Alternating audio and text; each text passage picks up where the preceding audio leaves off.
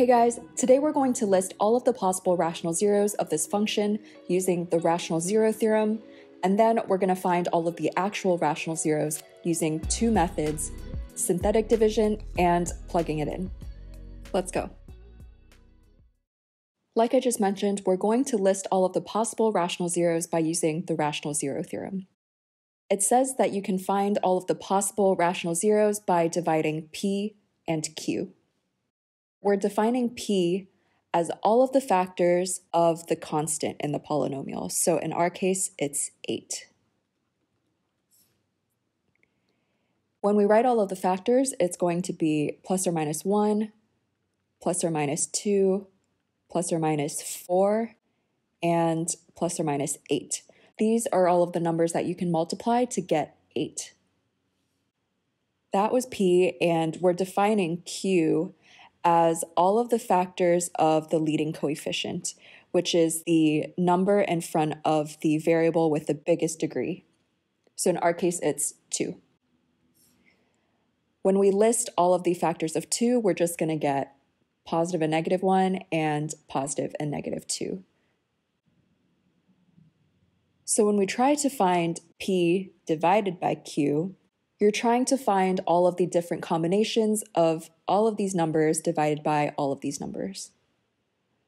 Well, any of these numbers divided by plus or minus 1 is just itself. So a set of numbers that you can write down right away is plus or minus 1, 2, 4, and 8. But you'll also notice that q can also equal plus or minus 2.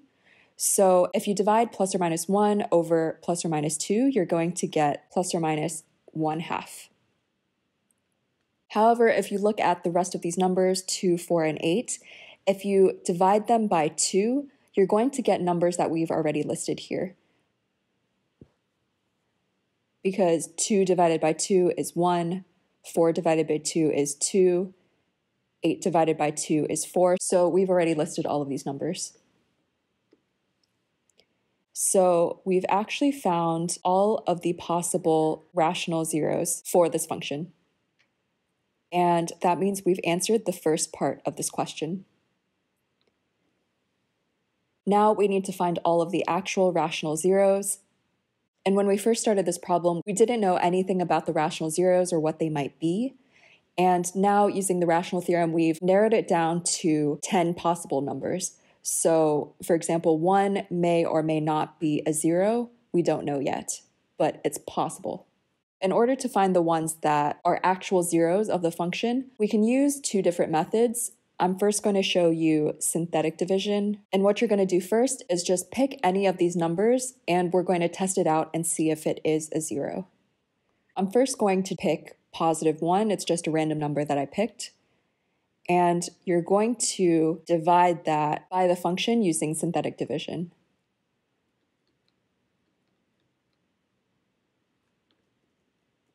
Let's bring down the 2. 2 times 1 is 2. Negative 11 plus 2 equals negative 9, and so on. We got a remainder of 9, which means that it didn't divide evenly because we actually have a remainder. And positive 1 is not a 0 of this function. You just kind of have to keep picking numbers and dividing until you get a remainder of 0. So next I'm going to pick positive 2. Let's see if that is a 0.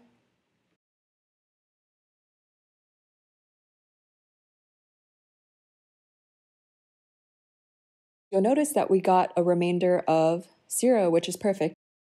Because it divided evenly, we know that positive 2 is actually one of the zeros.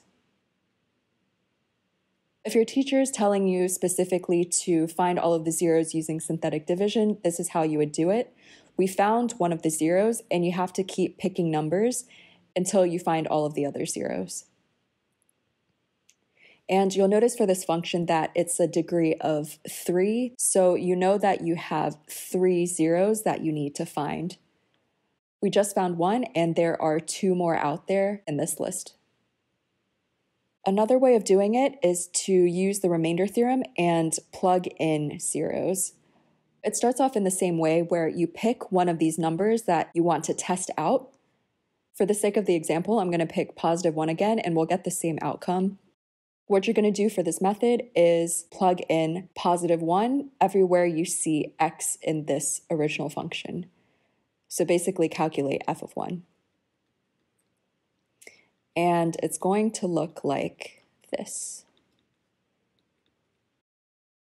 If you calculate it all out, you're going to get 9, which is the same exact remainder that we got from synthetic division. So we at least know we're doing it right. And because f of 1 does not equal 0, that means it's not a 0.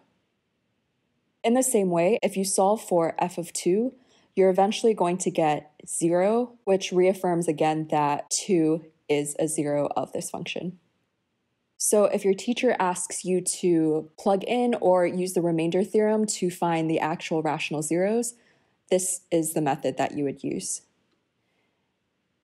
Since there are 2 more zeros that we would need to find, you could keep choosing numbers from this list and plugging it in to see which one equals 0. However, there is a faster way you could do it.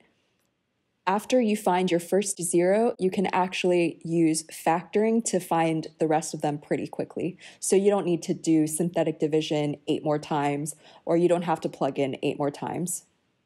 And how you would do it is, because you know that +2 is a 0, you know that x minus 2 is a factor of this original function. So you can rewrite this original function as x minus 2 times this. And I got this expression from when we did synthetic division, so right here. And how you would find the other 2 zeros is to just factor this expression out. I'm just going to do a guess and check here. The only 2 factors of this first term is 2x and x, so I just wrote them down. And thinking about the different factors that would multiply to -4, I'm going to choose -4 and 1. And now you can actually use this expression to find the rest of the zeros. So if you remember the definition of zeros, they're the values of x that would make f of x equal to 0. Essentially, this is 3 terms being multiplied, and if any of them equal 0, then it makes the entire function 0. So if x equals 2, then that makes this term 0, and the rest of the terms will also equal 0. This already reflects the 0 that we already found earlier, the +2, but now we have 2 other terms that we can work with. If you plug in -1/2 for x, it'll make this expression equal 0, and the whole thing will equal 0, so you know that -1/2 is a 0. And using the same logic, 4 is also a 0. So these 3 numbers are all of the zeros, and it answers the second part of the question.